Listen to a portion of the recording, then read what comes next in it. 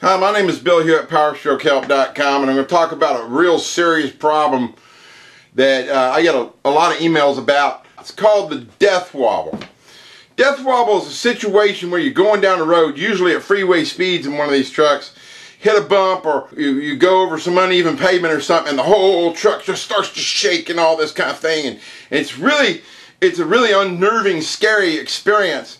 These three things together can cause this type of problem. Loose parts, if you have loose ball joints, tie rod ends, if the steering box is wore out and there's some slop in the front end, that can contribute to this. One of the primary pieces that wears out that can contribute to this is, besides other loose parts, is the steering dampener. It's actually a shock absorber that fits in the front of your drag link there and keeps the front end from going into this oscillation as you're going down the road. You have a big lift kit that hadn't been done correctly. There's a lot of Mickey Mouse cheap ways to lift these trucks that can contribute to this. Oversized or tires that aren't balanced correctly. I mean, I see these guys come in here with cheap steel wheels that aren't up to OEM specification, running these great big tires, and there's like 9 ounces of weights on one side of the wheel. That can contribute to this. If the tires are not balanced correctly, it can contribute to this. Having the vehicle not properly aligned. In my situation, this wasn't the case. Okay, it's a 60,000 mile vehicle, all the ball joints are tight, the steering box is tight, tires are brand new. I replaced the steering dampener on it, and there would be situations. So I had to really take a hard look at what was going on. We came down to this one last thing here. After all these are taken care of, what we found out was there's really not enough caster. The 3 measurements in alignment that we deal with is called toe, camber, and caster. If you're looking straight down on the top of the vehicle, toe is the angle with which the tires are pointed in or pointed out.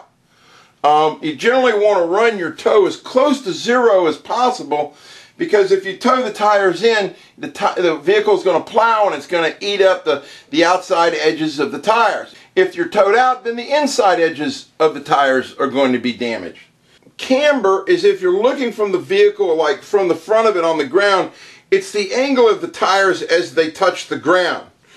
In performance vehicles, you'll see a pronounced camber, especially in independent rear suspension cars, that as they squat down like a Mercedes or BMW or a Porsche, this causes the vehicle to be able to handle through twisty, turny roads much more effectively. Camber is basically a non-issue in these trucks. It's usually set very close to 0.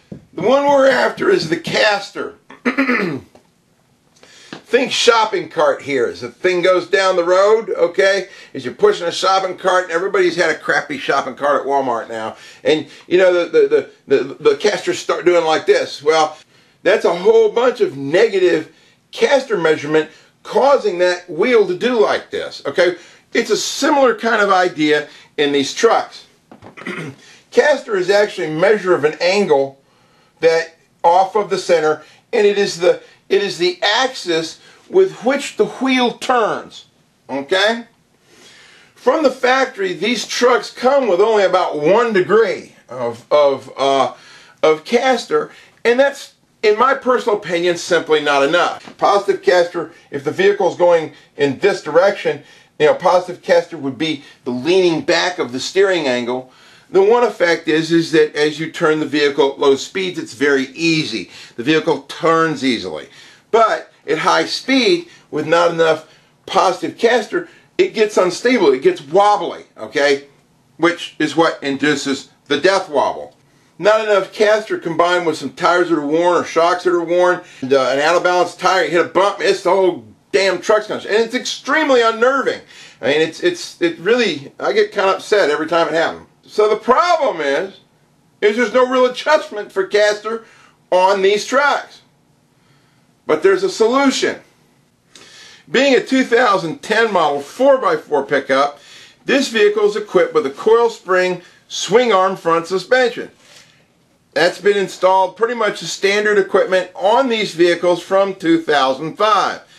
excluding the Excursion. Excursion's never got this front end. It's too bad, because it would have solved all those front end problems that those things have. The front coil suspension system is one of the best inventions that Ford ever did for these trucks. It's still standard on the latest model trucks, but there is no caster adjustment. So, some bright people out there at BD Diesel came up with this kit. That's the part number. Okay, write the part number down. We're going to go out to the shop now and take a quick look at what's involved with this kit. So the vehicle in question here is a 2010 F-250, our latest Powerstroke specialty mule that we've been working with here. 66,000 mile truck. I bought this truck as a rollover for just a ridiculously cheap price here. And we pieced the thing back together, Humpty Dumpty'd it back together, and you know, it's turned out to be a really good vehicle. So as we get underneath the vehicle, we can see that the suspension is held in here by two swing arms that come forward from a mount on the axle, and then there's a coil spring suspends the vehicle. The modification that we made is we had these arms removed. We actually physically removed them both from the vehicle and installed this BD Diesel kit. Now, there's a little bit involved here. I had to weld this plate on, and then there's a cam adjustment in here, and you know, little stops to keep you from the thing coming out of adjustment and whatnot. And it's actually a fairly involved process. The kit says that you can just bolt this part on and do a little tack welds, but since we had it out and we have a pretty decent Miller welder we don't use very often, we went a little crazy and just welded the whole darn bracket on there. The front end is held by 4 bolts on each of these control arms here.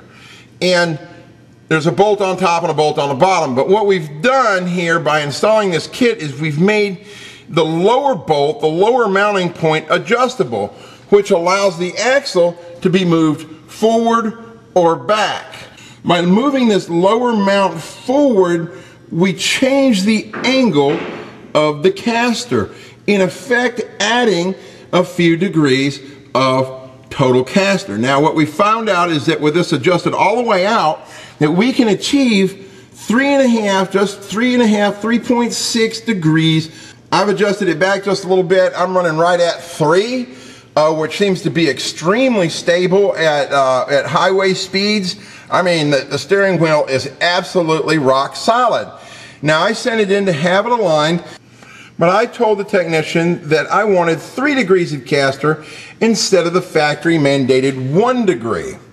This took all of that shimmy out of the front end. Now, in a parking lot, slow speed situations, there's a little more effort to turn, but you know what? They got power steering on this truck. That doesn't really bother me, but at freeway speeds, this truck is absolutely rock solid. And this is why. Changing the caster adjustment from 1 degree to 3 degrees made all the difference in how this vehicle tracks down the road.